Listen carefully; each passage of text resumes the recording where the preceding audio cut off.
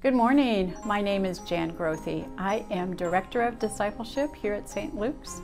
We want to welcome you to St. Luke's this morning, and a special welcome to our newest members who joined today, committing to worship and life here at St. Luke's and its ministries. Our next membership class will be in January. January 14th is when it begins, so keep that in mind as we go through the holiday Christmas season. This coming Wednesday is our last soup supper of the season of Advent. Soup suppers begin at 5:30. Please come and join us. We had a blast last week with so many people, and we'd love to have you there with us. Bring soup or a dessert or mac and cheese, spaghetti, my favorite. That would be great. Also, we have the Advent services that start at 7 o'clock following the soup supper.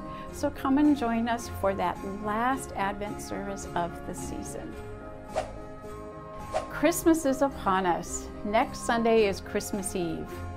We will not be having our regular morning services.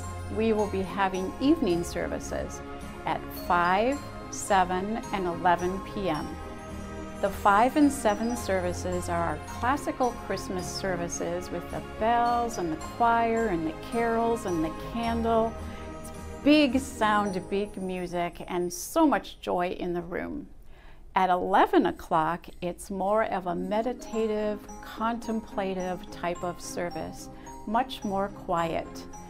Join us for one of these services or more than one. We would love to see you on Christmas Eve. Christmas Day, the next day, Monday, we have one service at 10 o'clock, and that service has communion with it. Then the following week, on New Year's Eve, which is a Sunday, we will have one service, all of the church combined together in one service at 10 o'clock. We hope to see you at any or all of those services. We have lots more going on at St. Luke's, and I encourage you to pick up a What's Happening sheet. It has lots of information in it, more than I am able to say on a Sunday morning.